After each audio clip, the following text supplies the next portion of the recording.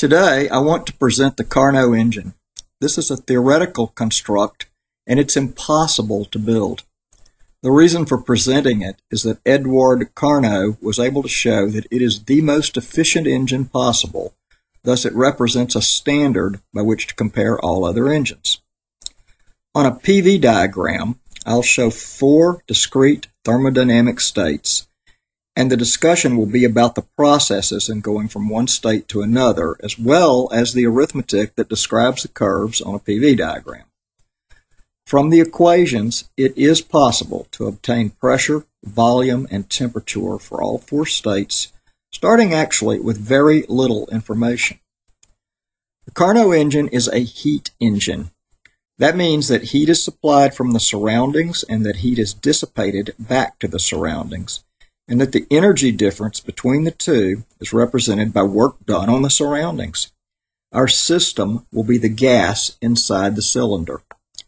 Now, in most presentations of the Carnot engine, you'll not see a physical representation as shown here, for the simple reason that there's a requirement for completely reversible expansions and compressions, and that makes the physical engine impossible. On the left is a schematic of the engine. It consists of a cylinder with orange insulated sidewalls and an infinite thermal bottom plate. The cylinder is fitted with a piston, which then has a mechanical linkage to a rotational element on a shaft. When the shaft turns, work is done by the system on the surroundings, or vice versa, as will be shown. The goal of any heat engine, this one included, is to put in heat energy and obtain net work. In state 1, the gas is at temperature 1, and in the PV diagram, pressure is as high as it will ever be, and volume is as small as it will ever be. This isothermal curve, one right here, this isothermal curve is a graph of the equation for the path from state 1 to state 2. Heat will be absorbed into the gas molecules, which will become more energetic and cause expansion of the piston in order to exactly maintain their temperature.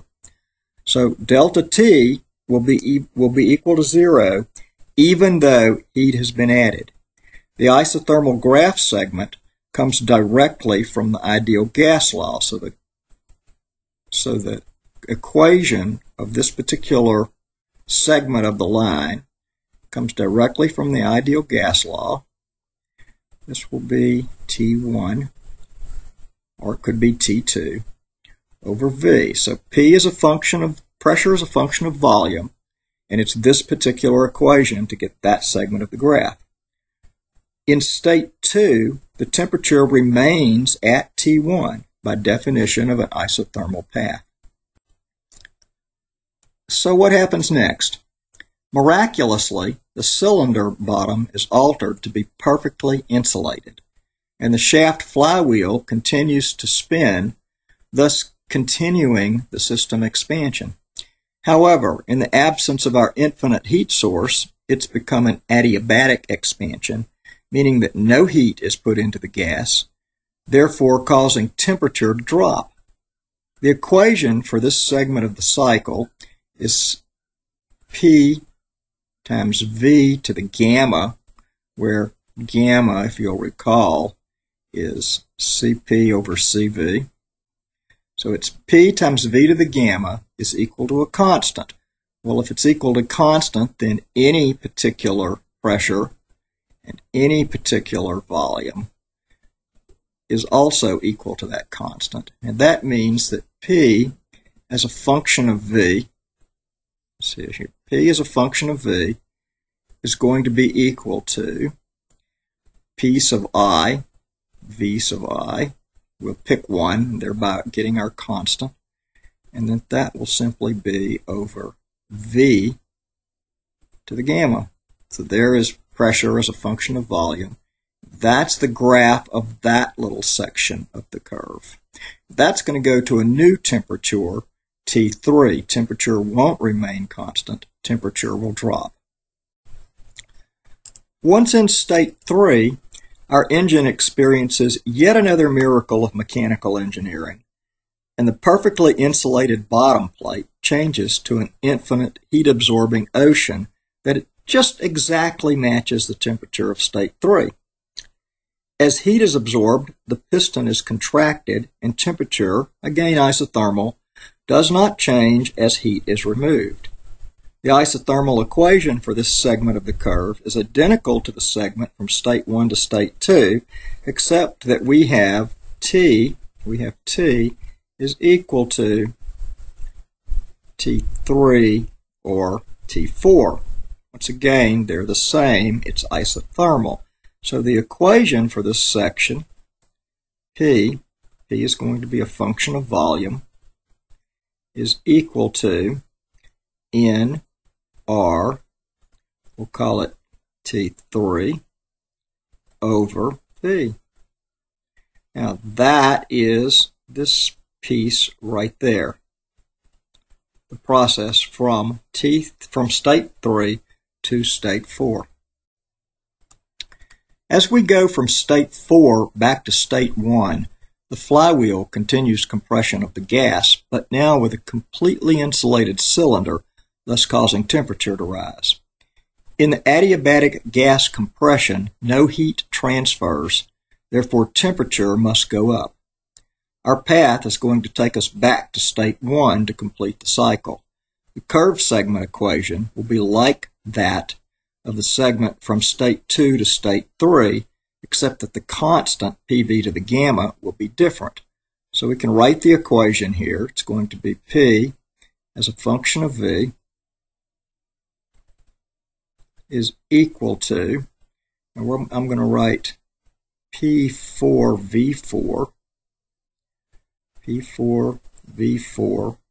to the gamma over, it's going to be over V to the gamma. And that, of course, this part up here is the constant, and so that could have been P1, V1, they're on the same curve, therefore they're the same constant, over V to the gamma. And that is this little section of the curve right here.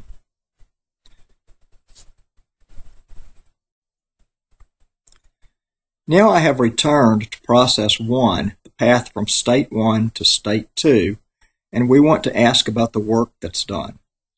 Since work is the negative integral of PdV, and we're using the ideal gas law, we know that pressure is going to be equal to nR T1, since that's where we're at, T1, over V.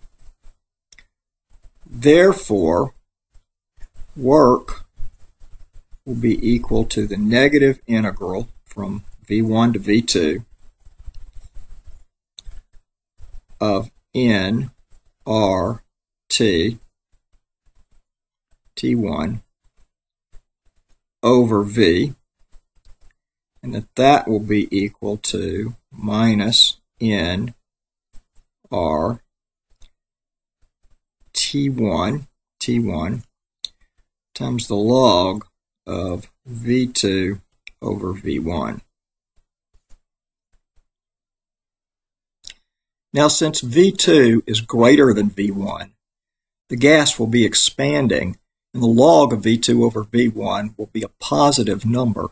So the gas does work on the environment, and the work calculates to a negative number. In the second process, state 2 to state 3, because of the ideal gas, work is even easier to calculate. Q is 0, and by the first law, internal energy is equal to work. Let me write that.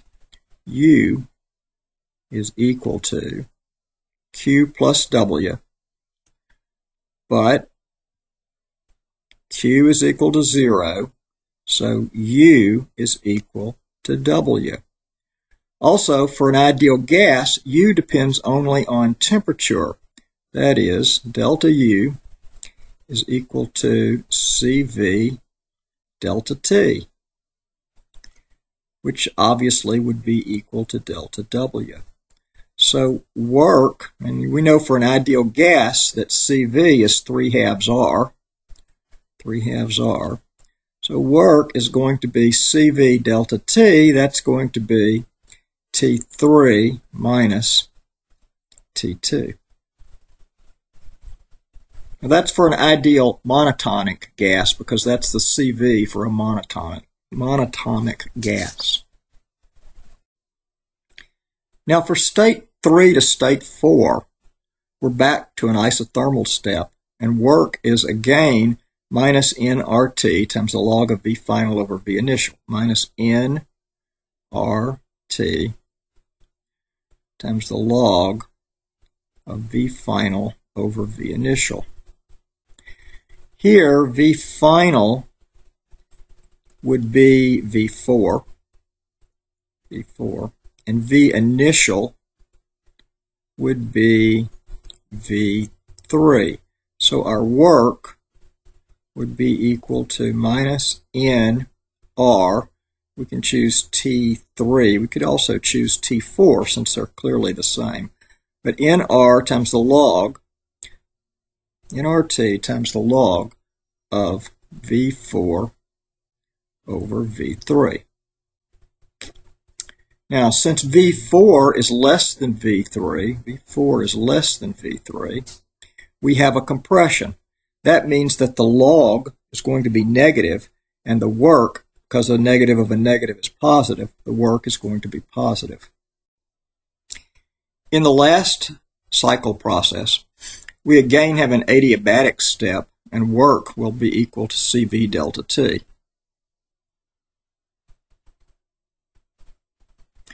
So here, work is going to be 3/2 R. Remember, it's a monatomic gas. That's CV. And it's going to be times T1 minus T4. Since T1 is greater than T4, work for this step will be positive, and it will always exactly cancel the negative work of process 2. Finally, the net work for the engine is just the sum of the work calculated around the cycle. It's that simple. All right, well, that's enough for this video. I'll have another video soon that shows how to use these equations to obtain the pressure, volume, and temperature of any and all unknown states. Thank you, and I hope you keep watching.